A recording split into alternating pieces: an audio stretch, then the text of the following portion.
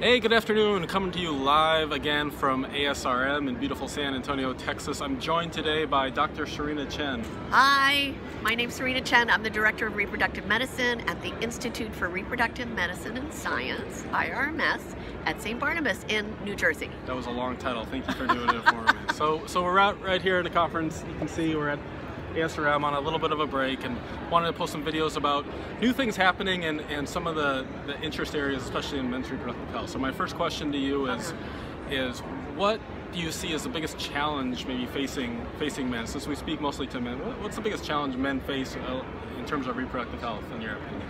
I think one of the biggest challenges is not getting informed and not talking with your doctor and informing yourself about your own health. Reproductive health is very closely tied to general health, and the fact that maybe you're watching this video today means you're doing a better job than most people of trying to become informed about your own health, because those things are totally tied together. And I think when it comes to reproductive and when it comes to general health, you can be your own best advocate. You know, you have a doctor, they're going to help you, but unless you speak up about your concerns and what's going on with you, you're not going to get the advice and the help that you need. Well said. Take control and get educated, do what you can proactively, right? Exactly. Become informed.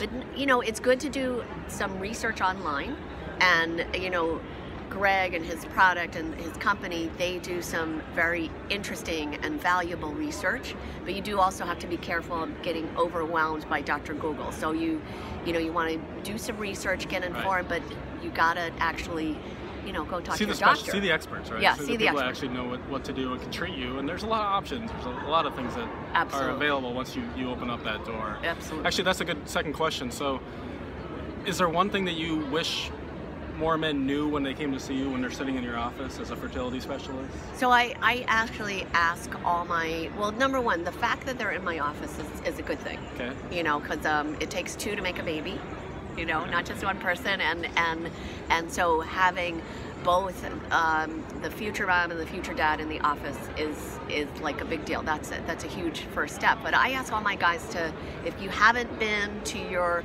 primary care specialist or your primary care doctor in the last 6 to 12 months, I want you to go get a checkup. And you're not going saying, oh, I'm having trouble, you know, my wife and I are having trouble conceiving.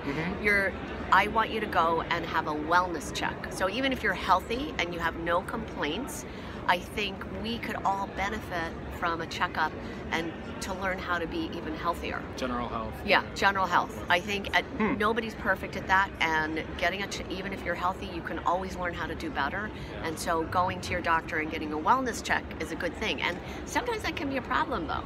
You know, because there are some doctors who, I think the old model of medicine was we just spent a lot of time treating people who are sick and trying to cure a disease. And so you want to find a doctor that's going to support you when they say, you know, you're healthy, but you could be even healthier this way. You want to find a doctor who's going to help you with that. Well said, yeah. Actually, so that's another question was, you know, we, especially moving into November, we're trying to build awareness around men's health and the importance of sperm quality and reproductive health for men's overall health. Do you see, or do you think men improving their sperm quality is going to lead to better outcomes, both natural as well as when you need specialized care in the fertility space? I think so. Yeah. Absolutely. I think reproductive and general health are definitely tied together, and we know already that guys with infertility, even if they don't have a specific sperm problem, couples that have trouble conceiving, the male partners definitely do have higher rates of general medical health issues like heart disease and diabetes and those types of things. So we definitely feel like working on general health can only help with reproductive health. Great. Well, that's great. Well, we'll do some more, but thanks for now, and we'll see you soon. Great to see you. Thanks.